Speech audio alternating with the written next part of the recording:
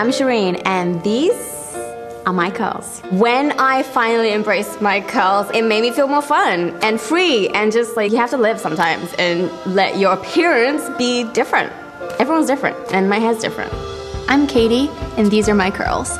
Growing up, being scrawny with red hair and freckles, it's just the little Orphan Annie thing. Now that I've gotten older, my hair is my favorite thing. I'm Jennifer, and these are my curls. Like, to be able to just go natural and be comfortable in your own skin and do that, it's just a great feeling. My name is Vanessa, and these are my curls.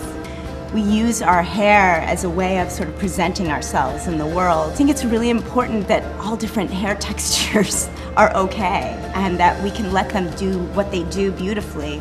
Hi, I'm Moira, and these are my curls.